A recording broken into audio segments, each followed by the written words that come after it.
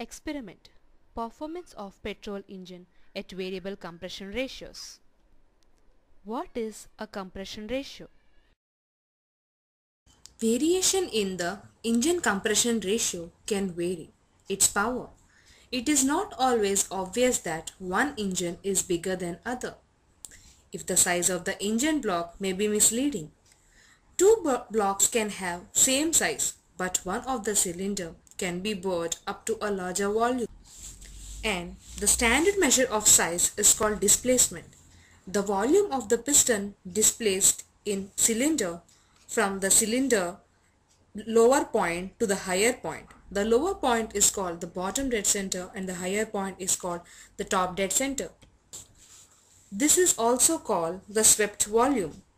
And the swept volume does not include the volume above TDC, which is nothing called the clearance volume. The engine size is the sum of all the cylinder of the engines and is called the total engine displacement. As discussed earlier, that there are two volumes in a cylinder. One is the clearance volume and the second one is the swept volume. Swept volume is nothing but the volume which is from the BDC to the TDC, and clearance volume is the volume above TDC. Putting these volumes in the ratio, we obtain a compression ratio.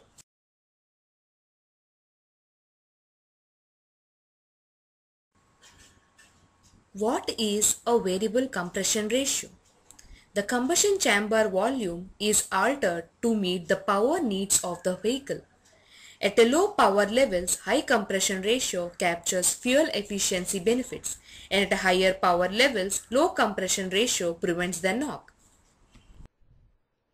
Now we'll see what are the different ways to modify the compression ratios. The first method is by using an articulated cylinder head. The second method is by using a hydraulic piston. The third method is by using eccentrics on the bearing. The fourth method is by using multi-rod crank mechanics. The fifth method is by having an additional piston in the cylinder head. And the last method is the gear-based mechanisms. Now we'll see the first method by using an articulated cylinder head. Now you can observe the inner parts of an engine. This is a variable compression ratio articulated cylinder head. This is a charge tapping valve. This is a provision for direct injection. And this is the wet sump. Now you can observe that the engine is working at 10% loaded conditions. And there's a high compression ratio. At the same time, there's a significant exhaust being tapped. When the load increases to 50%, you can see that the compression ratio is decreasing. At the same time, the trapped exhaust also decreases. And when the load of the engine increases to 100%, there's a minimum compression ratio. This shows the working of an articulated cylinder head.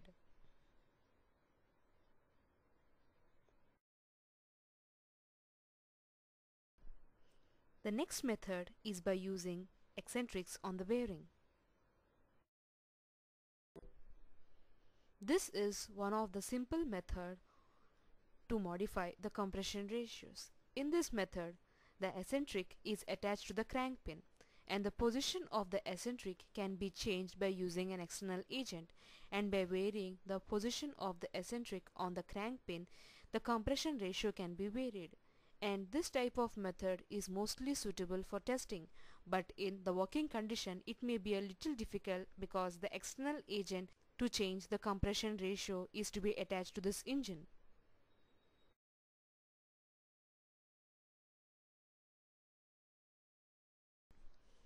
This shows the working in a more clear point of view, and it can be observed here there is a gear mechanism being used to change the position of the crank pin and to vary the compression ratio.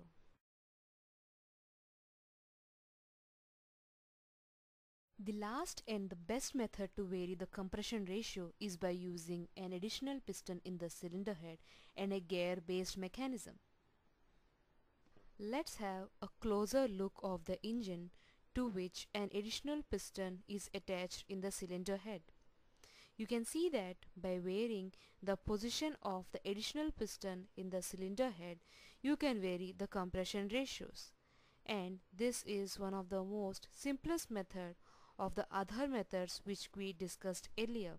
You can see that this method is very simple, and by varying this additional piston, the compression ratio can be easily varied. And this is the method in which we can obtain a wide range of compression ratios. And by using this method, we will discuss the further experiment which will give a further detail of the variable compression ratio.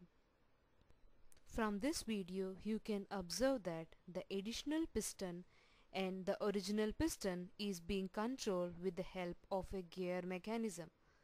At the same time, we are also having an eccentric on the crank pin. So this is a combination of the two methods which we discussed earlier.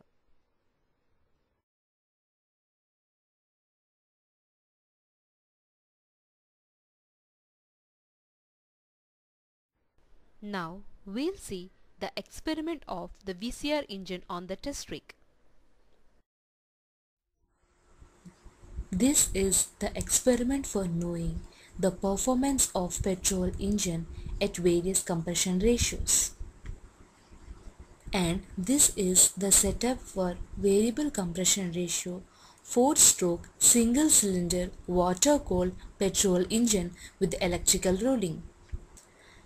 And this is a 4-stroke petrol engine with an auxiliary piston for the arrangement of variable compression ratios. This is the compression ratio indicator of the engine. You can see from the dark reading that now the compression ratio is at 9. This 4-stroke petrol engine is manufactured by Graves Limited, and the rated power is 2.2 kW with a speed of 3000 rpm, and the specific fuel consumption is 500 grams per kilowatt hour. This engine is connected to these belt drives, to this generator, and this is the AC generator, and this AC generator is Kirloskar electronic made. Its maximum capacity is 3 kVA and 13 ampere. It runs at an RPM of 1500 and the frequency of 15 Hz. And this is the air box for the airflow. And these are the air heaters for applying the load. This is the power supply knob of the test rig. These are the switches for applying the electrical load. This is voltmeter, and this is the ammeter, and this is the energy meter. This is the engine speed indicator, and this is the temperature indicator, and it is the temperature channel selector knob. This is the manometer, and this is the burette. This is the fuel control valve from the tank. Open this water supply and open this fuel control valve, and this is the air lock of the carburetor. By checking that there is no air in the carburetor, now close the air lock.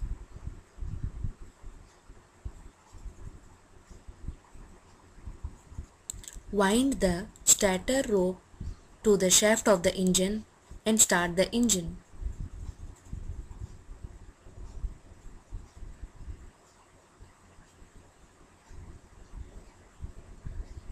Now the engine is in running condition. We'll start the experiment by switching on all the load switches. Now we have applied full load.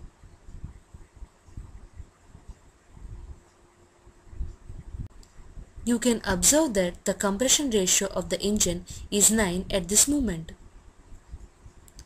Note down the voltmeter and the ammeter reading and time taken for the 3 revolutions of the energy meter.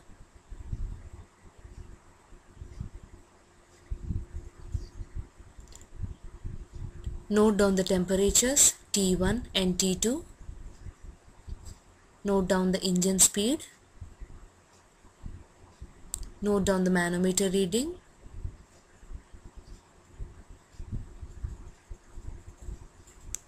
And close the fuel supply valve from that tank and note down the time taken for the fuel consumption of 10 cc. Now we'll repeat the experiment again by varying the compression ratios.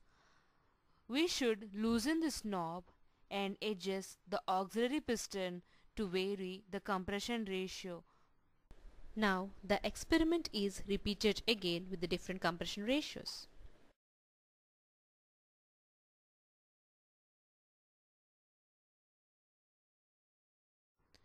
In order to wind up this experiment, you should adjust the compression ratio to the maximum level of 10.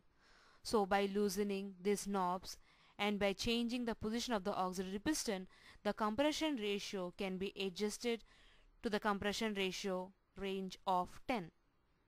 So this completes the experiment on the variable compression ratio of the engine.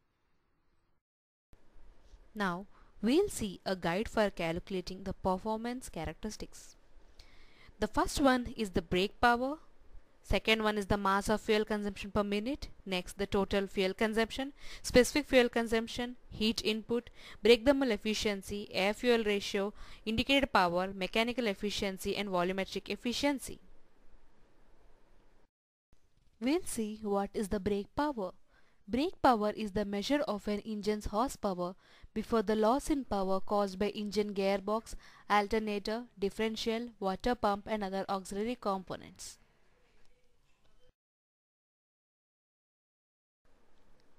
Indicated power. Indicated power is the theoretical maximum power output of the engine. The indicated power is the total power available from the expanding gas in the cylinders, neglecting any friction, heat loss or entropy within the system. Air-fuel ratio. Air-fuel ratio is the mass ratio of air to fuel present in an internal combustion engine. If exactly enough air is provided to completely burn all the fuel, the ratio is known as stoichiometric mixture, often abbreviated to AFR, is an important measure for anti-pollution and performance of tuning reasons. The lower the excess of air, the richer is the flame. Mechanical efficiency. Mechanical efficiency measures the effectiveness of a machine in transforming the energy and the power that is input to the device into an account force and movement. Efficiency is measured as a ratio of measured performance to the performance of an ideal machine. Next, volumetric efficiency. Volumetric efficiency in internal combustion engine design refers to the efficiency with which the engine can move the charge in and out of the cylinders. More specifically, volumetric efficiency is a ratio, is a percentage also, of what quantity of fuel and air actually enters the cylinder during induction to the actual capacity of the cylinder under static conditions. Graph showing the variation of the parameters with the compression ratio. This graph shows the variation of the compression ratio with the mean effective pressure. This graph shows the variation of the compression ratio with the specific fuel consumption. And this graph shows the variation of the peak pressure with the compression ratio. And this graph shows the variation of the power with the compression ratio. And this graph shows the variation of the brake power with the compression ratio. And this is the last graph showing the variation of the volumetric efficiency with the brake power of the engine.